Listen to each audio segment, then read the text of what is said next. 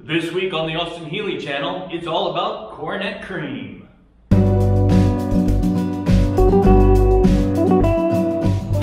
It's a big box. Guess what's inside? Always very exciting. I've already told you what I'm waiting for. It's paint, all the way from Poland. There's a long story behind that. I had gotten a paint code a long time ago from, I can't think of his name. From somebody online, from one of the forums. And I went, great, you know, I got the paint code, it'll be a nice match. They had matched it, blah, blah, blah.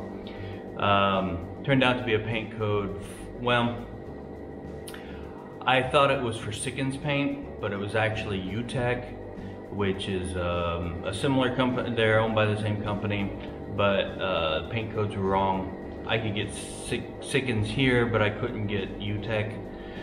There's no cross-reference between them either. So I ended up not having a paint code. I already sandblasted most of my good paint samples off. So I went, damn, what am I gonna do? So what I ended up doing is going through several brands, and I finally several brands of paint, and I finally found a brand that had nearly a complete listing for Austin Healey's. At least every color that I've ever heard of, from Florida green to British racing green to Colorado red, you know, all of those, including Coronet Cream. So great, all I have to do is find a dealer. Found a couple dealers. They said, oh no, we don't mix that paint. You can order all the individual components and mix it yourself. Well, I looked into that. It was incredibly expensive, and the waste I would have had was huge. So I didn't want to do that. So next step, what do I do? Well, my wife was watching me the whole time going, man. She got on the internet with the paint brand Glazeret, which was the one I found with all these paint codes. Glazeret is I think it's Austrian or German, I can't remember, but so they're European. My wife got searching for Polish shops that had it, and called one up and said, oh, you need to talk to this other person in the shop. Called them up. Yeah, we can do that. She told them the code, and they ended up being incredibly helpful. So shout out to them. Here's a link if you need paint in Europe. They ended up shipping it, which was a whole nother step because, you know, it's flammable goods and being transported all across Europe. But they found a company that was, the price was pretty good, and it was delivered last night at 11:30 p.m., which was kind of strange, but okay. So I stayed up with my son watching Doctor Who until it showed up. So, yeah, so now I got the paint. We're gonna unbox it, see what's inside. I'm gonna test, check out the color. I have a spot on the new engine mount that still has some original paint on it. We're gonna see how close the paint is. And most importantly, we're gonna finally put some primer on this bare metal that's my inner body. Well, not my inner body, the car inner body. So I'm gonna use a respirator to keep the paint off of my inner body. So let's unpack and get started.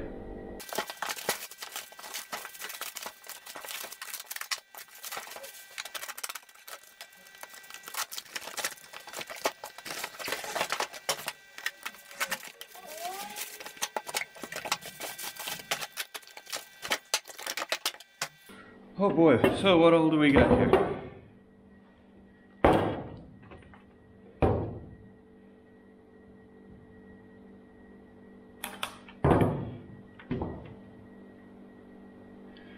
We have, let's start at the base. Now these are all the products that you recommended. I had originally specified all Glazeret products. They said, nobody does that. Here's what we recommend. So they recommended Mobile, direct to metal primer, Got hardener for that. Next we have this one, which is the color, which has been mixed to my specifications, and that gets finished off with a top coat, which is Glazerite, a clear coat. So it's a three-step process: primer, base color, clear coat. It's technically called a two-stage paint. Right, good stuff.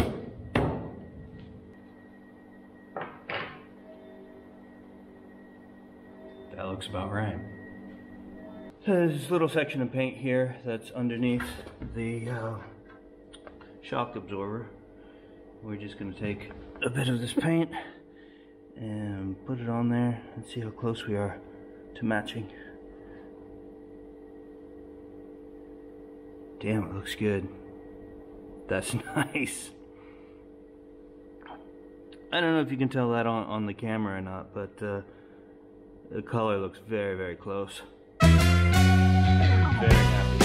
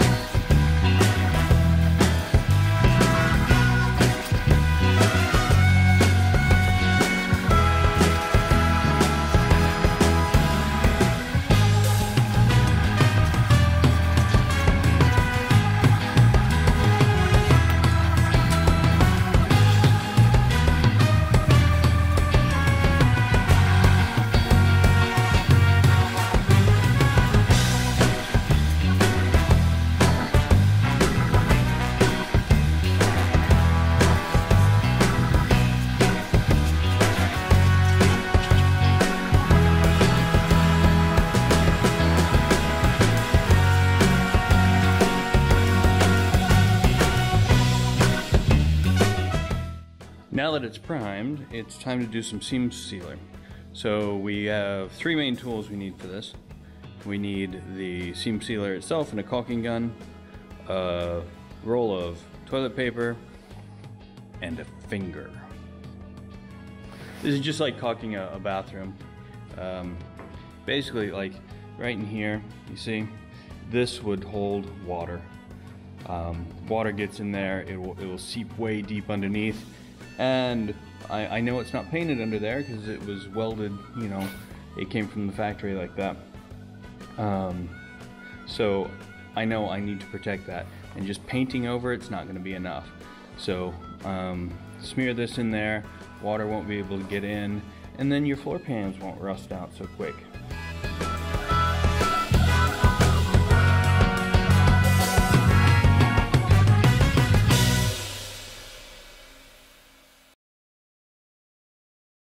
Toilet papers for wiping your finger and wiping other stuff.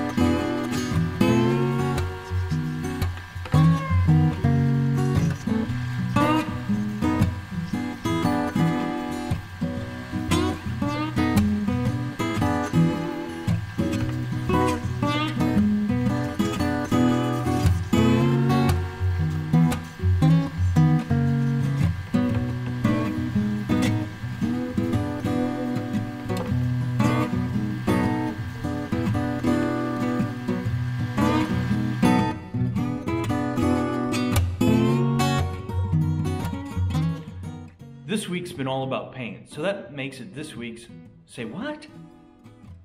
I know you're going, paint, we all know what paint is, it's paint. Well, in the automotive industry, it gets a little more confusing than that. There's a lot of terminology, and a lot of different products. So let's go through it and talk about what some of the things are. Let's start with the base coat, the primer. Primer can be broken down into 3 main categories. You can have an epoxy primer, a etching primer, and finally a filling primer. So the epoxy primer is good for corrosion or to create a separation layer between different products. I've tried it on season 1. I was not happy with it, so I didn't do it on this one. We've gone with a direct to metal.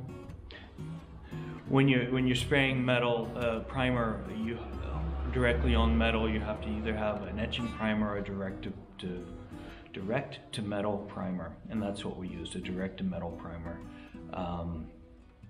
It's a 2K primer, which means it's a 2-component, even though component isn't spelled with a K.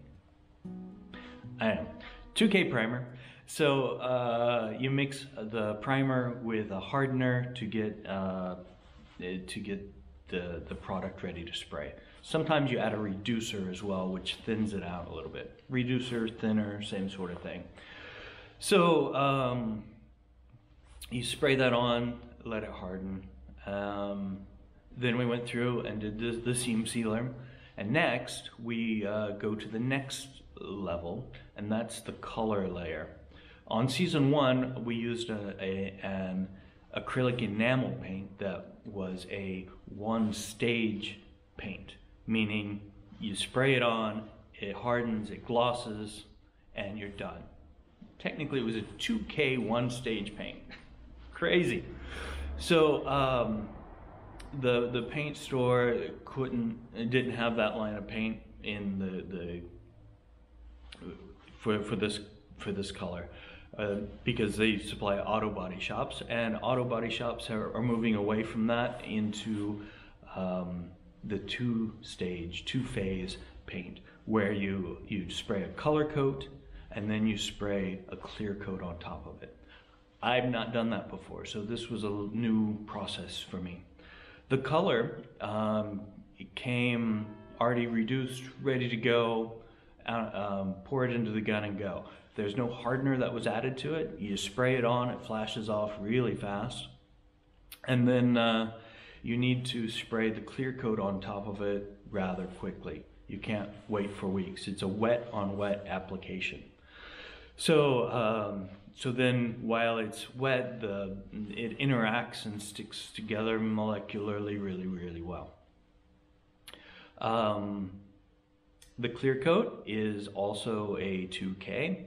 So you spray on, you mix together the clear, a hardener, and usually some reducer or thinner as well to get it to come out really nice.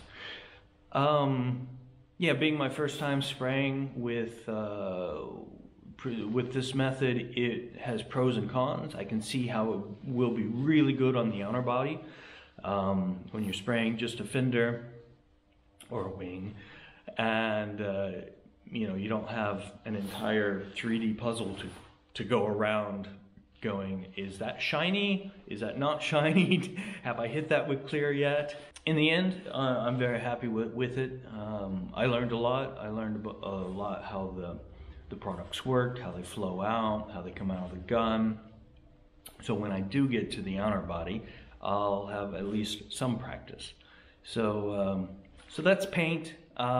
It's a lot of terminology, a lot of even switching from one brand to the other. Some use reducer, some use thinner. It means the same thing, but you know, they call it something different. Hardener and activator are also the same thing. So it can be a bit confusing if you switch between one brand or the other, but in general they mix up all the same way. And you spray it on your car, it keeps it from rusting, it changes the color, and it makes it look good.